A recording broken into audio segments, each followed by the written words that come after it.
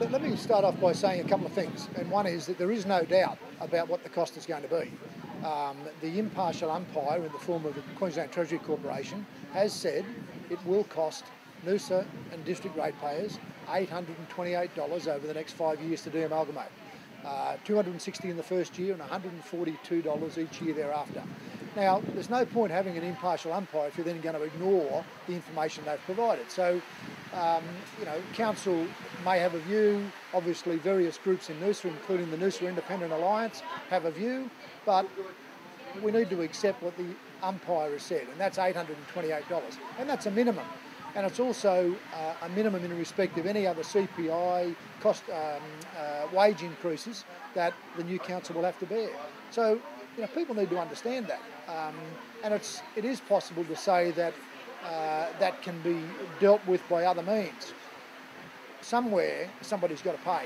Look, the people of Noosa and District have fought a long and relentless battle to be given an opportunity for self-determination.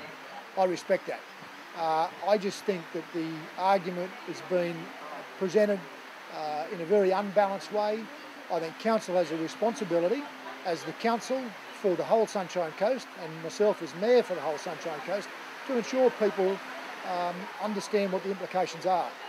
I've been very consistent all the way through this debate in saying, one, my preference is for a united council, and it still is. Two, I wouldn't oppose the vote, and I haven't.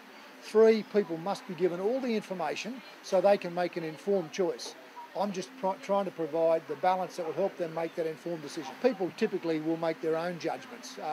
I've refrained from using any numbers to explain the case outside of what's in the Queensland Treasury report. And the two things that stand out for me most is one, that it will cost people $828. Now, if people are prepared to pay that price, I wish them well. I wonder and I worry about who's speaking up for all of those people who can't afford it, all of those small business people, all the mums and dads trying to raise their kids, all of the young people looking for work opportunities. Who's speaking up for them? And the second thing is, there's a $76 million turnaround in the region's financial fortunes as a result of turning one strong council into two weaker councils. Yes, they will both potentially be sustainable into the future, but we need to be conscious that we're wasting $76 million for the privilege.